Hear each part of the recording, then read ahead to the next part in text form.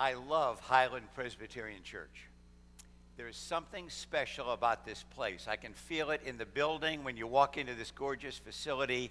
I can feel it in the people. I can feel it in the choir. I heard them practicing this morning. And wait till you hear the anthem today. On a scale of 1 to 10, with 10 being high and 1 being low, this anthem is 106, I'm telling you. It's fabulous. I love that your pastor, Roger, and Noe and Ann, your pastoral staff is wonderful. And I also would just want to say, you know, we've all been shaped by the people who have shaped our lives. And there's a woman here today in the front, Peg Horner, Eric's mother, and she and her husband, George, and the people of First Presbyterian Church of Bethlehem, Pennsylvania, shaped my life when I was a young 24-year-old pastor. So, Peg, it's great to see you again, and thank you for shaping my life. And also, Jim Weaver, I see hiding back there, about 6 pews back. And when I was a new pastor in New Providence, New Jersey, Jim was the pastor in Pluckerman, and he kind of was one of my mentors. He doesn't realize how much he taught me, and I learned from you. And thank you, Jim, for all you've done for me for many years. It's an honor for me to be here today, and our scripture reading is from Philippians chapter 3, verse 4 and following. This passage talks about our past, the Apostle Paul's past, but also what shaped his identity as a person and as a Christian. Listen for the word of God. The Apostle Paul says, even though I too have confidence in the flesh, if anyone has confidence to be confident, I have more. I was circumcised on the 8th day, a member of the people of Israel, of the tribe of Benjamin, a Hebrew born of Hebrews, as to the law a Pharisee, as to zeal a persecutor of the church, as to righteousness under the law I was blameless. Yet whatever gains I had, these I've come to regard as loss because of Jesus Christ. More than that, I regard everything as loss because of the surpassing value of knowing Christ Jesus my Lord. For his sake I have suffered the loss of all things, and I regard them as rubbish, in order that I may gain Christ. And being found in Christ, not having a righteousness of my own that comes from the law, but one that comes through faith in Christ, the righteousness from God based on faith. I want to know Christ and the power of his resurrection and the sharing of his sufferings by becoming like him in his death, so that somehow I may attain the resurrection from the dead. Now, not that I've already obtained this, nor have already reached the goal, but I press on to make it my own, because Christ Jesus has made me his own. Beloved, I do not consider that I have made it my own, but this one thing I do, forgetting what lies behind and straining forward to what lies ahead, I press on toward the goal for the prize of the upward call of God in Christ Jesus our Lord. Dear friends, this is the word of the Lord. Thanks be to God. Would you pray with me? Gracious God, pour through me the gift of preaching today, that these words might not be human words or a human opinion, but by your grace, these words might become your living word to us. And I pray they would touch every person at their point of need.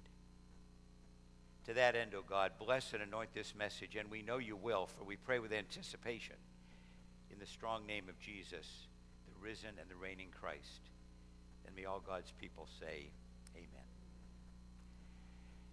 Picture the scene with me in your mind's eye. Harold Lamb describes it in his brilliant book, The Life of Alexander the Great. Lamb tells the story of the day the Greek army was marching across Asia Minor, and they were conquering every foe in sight. And then came the day that they came out of a rainforest, and they were confronted with a mountain range.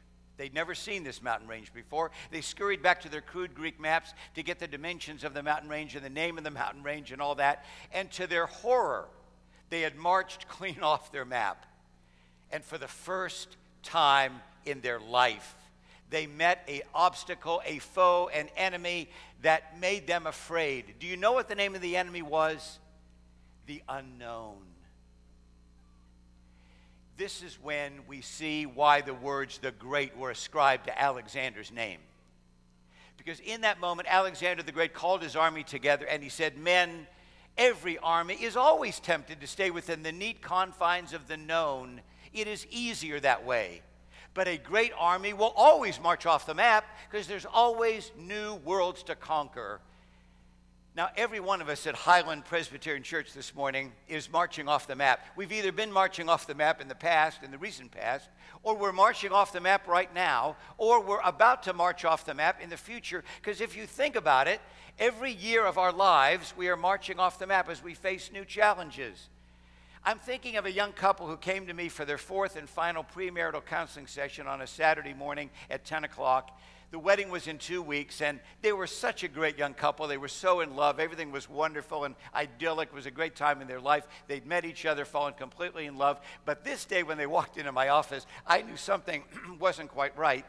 The groom-to-be had his teeth clenched, and his face was very flushed and red, as if he'd been yelling and fighting. And the bride-to-be's mascara was running all down her face, and I could tell she had been crying, and her eyes were moist. And then the story tumbled out that the groom-to-be thought the bride-to-be's mother was a little too involved in the wedding planning. I thought, boy, this guy's got a lot to learn. But then the young groom-to-be, in all seriousness, he leaned forward on the couch and he said, Tom, I know we're fighting today, but don't worry, in 2 weeks we'll be married and all our problems will be over. I said, Buster, your problems are just beginning. But he didn't know any better. He was marching off the map. He'd never been married before. You know, when you get married, you're marching off the map. If you have children, you're marching off the map. You have a second child and you're marching off the map. A third child, you're marching off the map. Then you hit the ripe old age of 30 or 40 and you're marching off the map. Then you get your dream job and you're marching off the map. Or you lose a dream job and you're marching off the map. And then you have grandchildren and you're marching off the map. And you hit the ripe old age of 50 or 60 or 70 and you're marching off the map. You hit the age of 80 or 90 or 100 and you're marching off the map. There was a man in our Meals on Heels program in New York City where we delivered Meals on Heels to older people, and this one man had turned 100 named Tonyo. We went over and celebrated his 100th birthday. We had champagne and we had German chocolate cake. He was from Germany, and we celebrated his 100th birthday. I said, Tonyo, what's it like to be 100? He said, oh, Tom, it is so wonderful. I said, what's so wonderful about it? He said, well, think about the things I don't have to worry about anymore, like peer pressure, for example.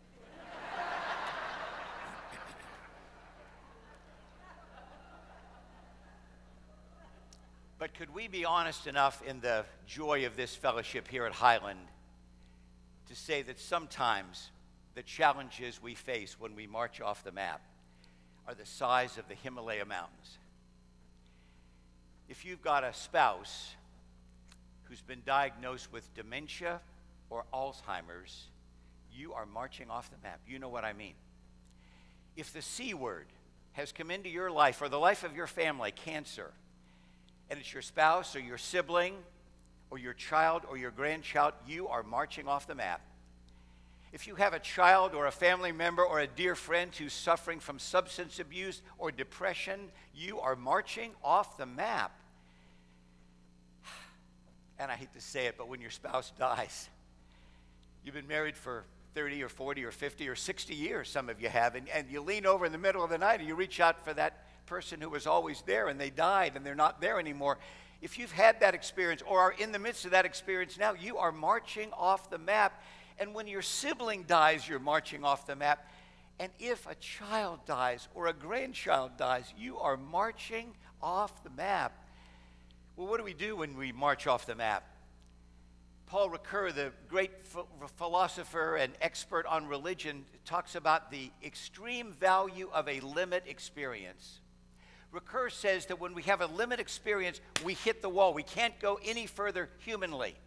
And Ricoeur says in that moment, that's when people run away from God, or they don't believe in God anymore, or they leave the church. But Ricoeur says if you can stick with God in those tough times of life, when you're marching off the map, if you can stick with God when you hit the wall, and there's a limit experience, and humanly you can't go any further, that's when you meet the risen, living Lord Jesus Christ. is in that moment when you can't go any further humanly and you experience God's power flowing through you. And McCurr says, a crisis is an invitation to a deeper walk with God. I wish I could take a walk. Your grounds of your church are so beautiful, and this narthex is so gorgeous, and I love the light, open, bright space. But I'd love to actually take a walk with every one of you today, or have a cup of coffee with you out at one of those tables. And I'd love to ask you, where are you in your life right now? Where are you marching off the map? I'd love to ask you what's going on in your life right now where you're marching off the map into some unknown territory where you've never been before. I'd also love to ask you where our society is marching off the map. For our society, our nation, our world is changing. Thomas Friedman, who wrote the book, The World is Flat, has written a new book. It's a brilliant new book called Thank You for Being Late. I commend it to you. But in that book, Friedman talks about the three big changes in our world right now: technology, globalization, and climate change. And we are seeing the effects of all of those things, good and bad, right now. All these things are coming together. And he says these three things are coming together, and our world is different. Our world's never going to be the same again, Friedman said. Everything is moving so fast, and we're changing so fast that we can't keep up with it anymore. Even though we're plugged into the internet, we cannot possibly keep up with that. We are marching off the map. As we march off the map as individuals and as a society, as a nation, the Apostle Paul gives us in Philippians chapter 3, 4 and following, he gives us distilled wisdom. He gives us two admonitions. And if you will remember these admonitions, write them on the screensaver of your mind. They will help you as together we march off the map. Paul's first admonition is very simple, and his second admonition is very simple. The first admonition is, forget what lies behind. Now, Paul is not saying the past is bad. He's not saying that the past didn't influence him. In fact, he's saying that the past helped to shape him. He studied under the feet of Gamaliel, the greatest of all the Jewish Pharisees, the greatest rabbi in Israel. He studied under Gamaliel. And the Apostle Paul, he was Saul, you remember, who became Paul. He had studied at Gamaliel, and because of that mind he had and the mindset that he got in the schools in Tarsus where he was raised, he was of the tribe of Benjamin, that elite tribe of one of the 12 tribes of Israel. Because of all that background, he was able to write the two greatest theological books ever written, Galatians and Romans. They shaped John Calvin and Martin Luther. We're going to be celebrating 500 years of Protestantism at the end of next month. And they shaped Karl Barth, Galatians and Romans too. They're probably the two greatest books ever written. Paul could never have done that had it not been for his past. He knew that, and yet he says, my identity, as great as it was, didn't come from my past. There were a lot of problems in my past. He had such zeal for Judaism that he persecuted and killed Christians, like Stephen. He helped to stone Stephen.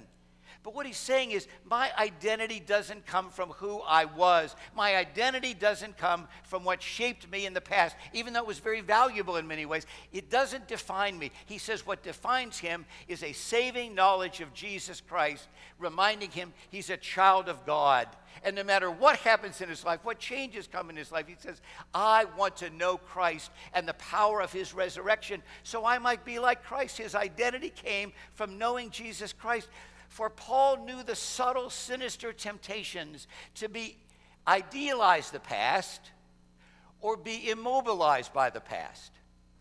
He knew the subtle temptations of idealizing the past because he'd studied the people of Israel and remembered when they were in the wilderness, they looked back to Egypt. Do you remember this? They looked back to Egypt and they said, would that we were back in Egypt. They were in captivity in Egypt, but they forgot about that. They looked back to Egypt and they said, oh, we had all this to eat. And they looked back to Egypt and they idealized it and they made it better than it really was. Anybody ever look back on your past and you've idealized it? You've made it better than it really was? Years ago, I was invited back to First Presbyterian Church of Bethlehem, Pennsylvania, where Eric Horner and his mother, Peg, and his father, George, where I met them. Keith Brown, the senior pastor, called on behalf of the elders, and he said that the elders wanted me to come back for a very special anniversary and to preach the sermon at First Presbyterian Church of Bethlehem. And I said to Keith, well, he was the senior minister. I said, Keith, what do you think I should do? Do you really think I should come back?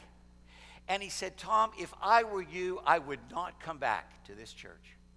I said, Keith, why is that? He said, Tom, I hate to be the one to break it to you, but you're not nearly as good as they remember you were. I never cared for Keith Brown. I just didn't like the guy.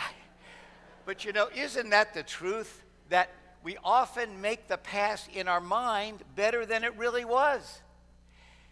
Paul says, be very careful. Forget what lies behind. It shaped you, but don't idealize it. And also don't be immobilized by it. Paul, could have been immobilized by the stoning of Stephen. That could have filled him with such guilt he would never have moved on. And unless I miss my guess, there's somebody here today who either said something they wish they hadn't said in the past or did something they wish they hadn't done, and they're immobilized by it. I have a sense somebody in this sanctuary is immobilized by something in the past, a relationship that isn't quite right maybe. See, Paul knew that he had to get beyond the past. That's what he means when he says, forget what lies behind. The past shaped you, celebrate it, thank God for the good things in it, but don't live in the past. Your identity doesn't come from the past. Your identity comes from Jesus Christ as Lord and Savior. And the second bit of advice, forget what lies behind. And then the second bit of advice is strain forward to what lies ahead. And the word he uses for strain forward is the word for an athlete straining forward toward the tape. Have you ever seen an Olympic runner straining forward for the finish line? That's the sense in which you were straining forward to what lies ahead. It would be like Antonio Brown of the 6-time Super Bowl champion Pittsburgh Steelers. I had to get that in somewhere. Brown would catch a pass from Ben Roethlisberger and strain forward with the ball for the end zone. That's the way we should strain forward to what lies ahead. We forget what lies behind. The past shaped us, but we strain forward for the new thing that lies ahead because that is our future. That's what God wants. And when you think of all that Jesus Christ did for us, giving us pardon for the past, power for the present, promise for the future, we can't rest on our laurels. We can't rest on who we were, what we did in the past. We got to strain forward for the new thing God has in store for us. Now, you hear a lot now about the decline of the mainline church, and it is serious. The mainline Protestantism is in decline, even though we're celebrating our 500th anniversary. But I think this is a fabulous time to be the church. I think it's one of the greatest times in human history to be the church. We've got a phenomenal opportunity today. And the opportunity actually lies in our young people. And I was telling the group last night and yesterday that it used to be when we were growing up, you and I growing up as people, we would believe first, then we join the church, then we would be baptized, go out and serve. So we believe in Christ, join the church, then we'd serve. Today it's just the opposite. The young people want to serve first, then they want to join the church, may or may not join the church, but their belief system grows out of their service. We've got to serve first. And young people and older people need to come together in service. I learned this at Fifth Avenue Church in New York City. When I was first called there as pastor, I went to see a wise man named Lenton Gunn in Harlem. And Lenton Gunn was an African-American, older pastor, been pastor there for 30 years. He was very, very filled with distilled wisdom. I said, Lenton, I want to get Fifth Avenue involved in the city of New York. What should I do? He said, well, don't pick one issue and then do it for a year or two and then change your issues. Find an issue and get involved in it for a decade. And then when you've done it for a decade, get involved for 2 decades and 3 decades. I said, how do you know what you're supposed to get involved in? He said, and I'll never forget this, it will come to your door. So I went back and told our elders, the issue that we're supposed to get involved in at Fifth Avenue will come to our door. One of our elders said, you know, tonight coming into the session meeting, I saw homeless people sleeping on our steps. Do you think that's what Lenten means by it'll come to our door? Maybe we should get to know the homeless, have a ministry to the homeless. The more we talked about it, the elder said, Tom, what if you would invite Lenton Gunn down here to preach sometime and lead a seminar for us? And meanwhile, you would go up to Harlem and preach in his church and maybe lead a seminar for them. Maybe we could start to become partner churches. So I called Lenton Gunn thinking this was a great idea. I said, Lenton, Tom Tewell from Fifth Avenue Church, I'm wondering if you could come down to Fifth Avenue. We'd love to have you preach and lead a seminar. And if you're willing, I'd like to fill your pulpit while you're down here, and maybe I could do a seminar for your people. We could trade pulpits and be partners. What do you say, Lenton? And there was silence on the other end of the phone. And I thought, oh no, I have offended him. What did I say that was wrong? And after what seemed like an eternity, Linton Gunn said, I don't preach anywhere without my choir. And I said, well, what I mean is you and your choir would come down here to Fifth Avenue, and me and my choir, we'd come up to Harlem. He said, brother, you got yourself a deal. So Linton Gunn came down with his choir of about 40 African-American voices with drums and timpani and guitars, and it was unbelievable. And when Linton would preach at Fifth Avenue, the choir would go, amen, hallelujah, praise God, praise Jesus. And Linton got so fired up that he preached for over an hour. They're still recovering from it on Fifth Avenue. But anyway, he preached for an hour, and they were rocking, and they were rolling, and the choir was swaying, and they were rocking and rolling, and it was amazing. Meanwhile, I'm up in Harlem, and, I hate to say it to this choir who's so gifted and talented, but our choir at Fifth Avenue was like the Frozen Chosen. When they swayed, it was just about an inch, That was about the best they could do. They're not like this choir. They swayed about an inch. Anyway, because the congregation was giving me a lot of amens and hallelujahs, I started to preach, and I preached for almost an hour myself and got fired up in it. But I did find out, when you preach in an African-American church, and you're in trouble in the middle of the sermon, they cry out right in the middle of the sermon, help him, Jesus, help him, Jesus. So I was getting fired up and preaching for a long time. At the end of the sermon, they all burst into applause. And so I went back to the microphone and I said, boy, if I'd known this, I'd have come up here to St. James in Harlem years ago. And they applauded again. I said, I love this church so much, I'd like to be on your staff. They applauded again. I said, maybe I could be the youth pastor. And everybody stood and applauded, except one guy right here in the front row. And he's going, no, no, no, no, no. I said, what's the matter? Don't you want me to come? He said, no, I'm the youth pastor.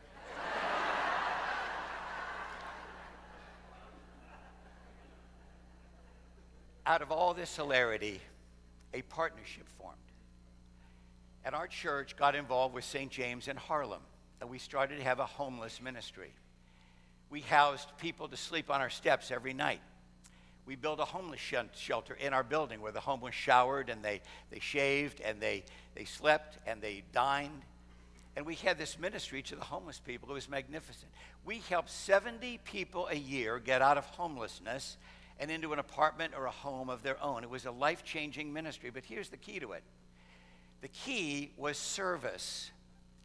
I would announce from the pulpit that we needed people to wake up the homeless and care for them, and we needed people to stay downstairs with the homeless as hosts. And people from our congregation started to volunteer, and the word spread in the underground network, and all these young adults, even people who were not members of our church, even young adults who didn't believe in Jesus Christ, they started to come for the service.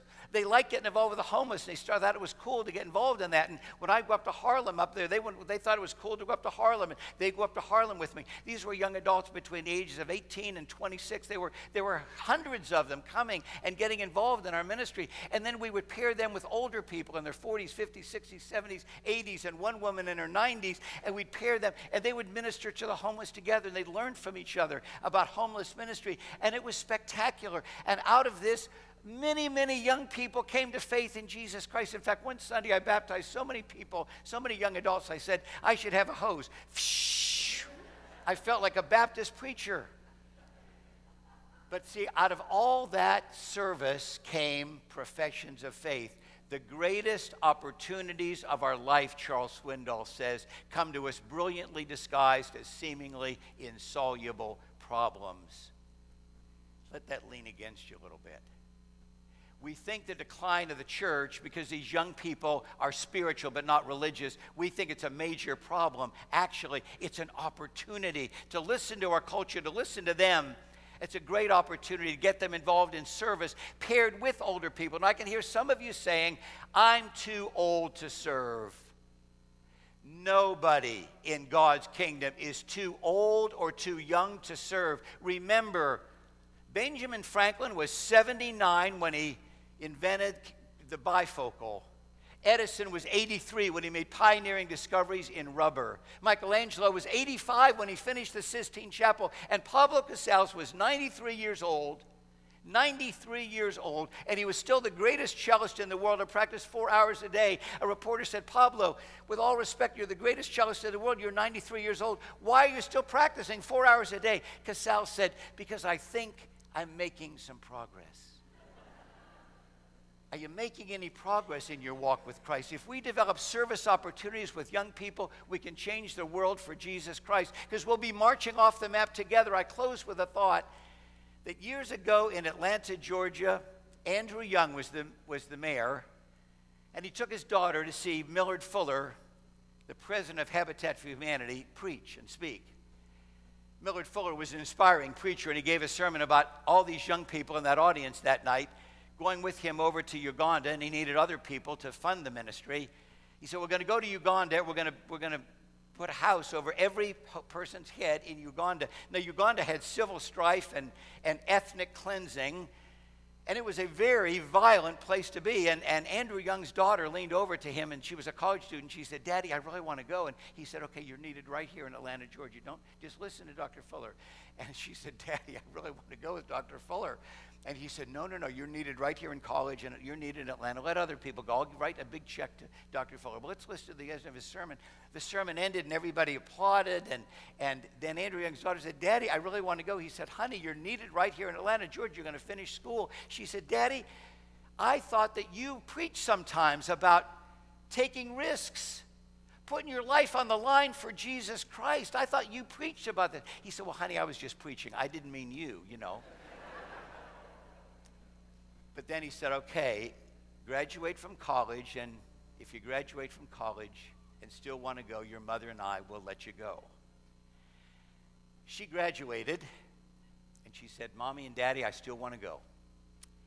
And you know, you can't hold on to these kids forever. They're marching off the map, and when they march off the map, you march off the map with them. All of us as parents and grandparents know what that's all about, and they let her go. They took her to Hartsfield Airport, gave her a hug and kiss, and as Andrew Young hugged his daughter, his wife noticed that there were big tears streaming down his face. They waved goodbye to her. She went through security, and they were about to turn to get in the car to go home. And Andrew's wife said, honey, this is really hard for you, isn't it? He said, oh, you mean letting her go? Oh, it's very hard. But that's not why I'm crying. She said, well, then why are you crying? He said, oh, I just got in touch with the fact that we raised our daughter to be a respectable Christian. I, at least, wasn't prepared for her to become a real one. Lancaster County, Pennsylvania, the state of Pennsylvania, this wonderful commonwealth, the northeast of the United States, America, and our world is desperate. Young people are desperate to see real, authentic, alive Christians who will put their faith on the line for Jesus Christ with passion and devotion and deep commitment.